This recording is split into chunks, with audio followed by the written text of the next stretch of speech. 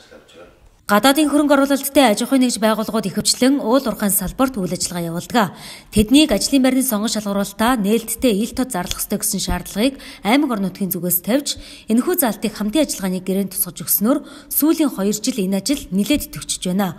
За он гарсаар өнөөдрийн байдлаар гадаадын хөрөнгө оруулалттай 8 аж ахуйн нэгж байгууллагад 491 иргэнийг хөдөлмөр халамж үйлчилгээний газраар дамжуулан зуучилжээ.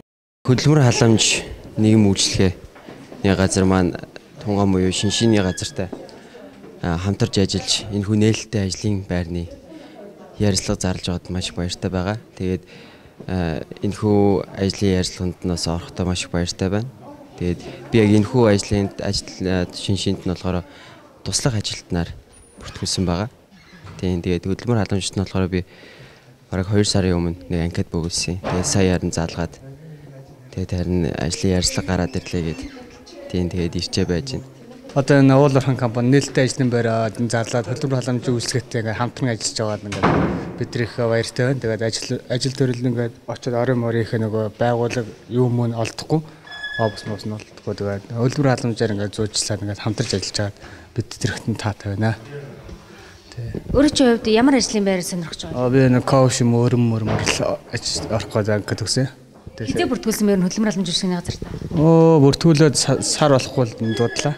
Энэ бол нэг талаараа айгүй сайшаалтай байна. Одоо бид нар ч уул уурхайн компанид очиж бүртгүүлэх дээр хаана яаж бүртгүүлэхээ сайн мэдэхгүй. Тэгээд хөдөө орнуудад уул уурхай дээр нь очиж бүртгүүлэх юм уу? Бас дээр нь очиж бүртгүүлэх юм уу? Айгүй хэцүү байдгүйсэн.